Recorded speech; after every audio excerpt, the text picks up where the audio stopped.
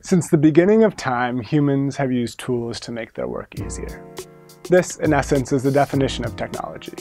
So what's different about this artificial intelligence revolution that everyone and their mom seems to be talking about? At the most basic level, AI refers to computers that can perform tasks normally reserved for human intelligence. A map that you can view online is technology. A map that suggests an optimal route depending on current traffic conditions is AI. What's special about the current moment comes back to data. Our ability to capture, store, and process enormous amounts of information has allowed machines to instantaneously convert information into actionable knowledge.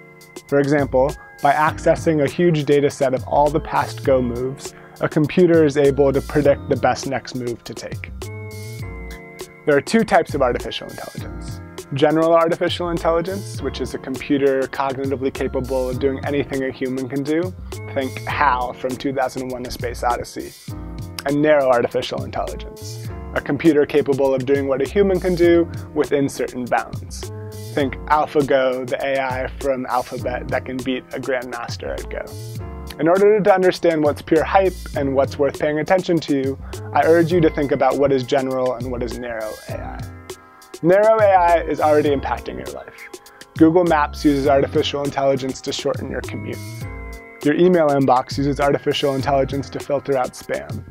Alexa uses artificial intelligence to understand what you mean when you talk to her. The robocalypse that everyone is talking about has to do with the idea that narrow artificial intelligence will make workers who do certain tasks like making shoes or driving trucks redundant. This is already happening. Workers who have worked a certain way for their entire lives suddenly have an outdated skill set. How we respond as a society is probably the biggest economic concern of the 21st century. But back to our original question. Why does it matter that a computer can beat a grandmaster at Go? The answer is that it's a signal, a sign of the times. Not only can a computer play Go, which is largely understood to be one of the most strategically complex games in the world, as well as a human, it can play better than us. Pessimists see this as an existential threat. Optimists feel that the AI revolution will free up time to focus on higher-level pursuits like spirituality or our relationships. But one thing is for certain, AI is fundamentally changing the nature of how we work. Whether that inspires hope or fear is ultimately up to you to decide.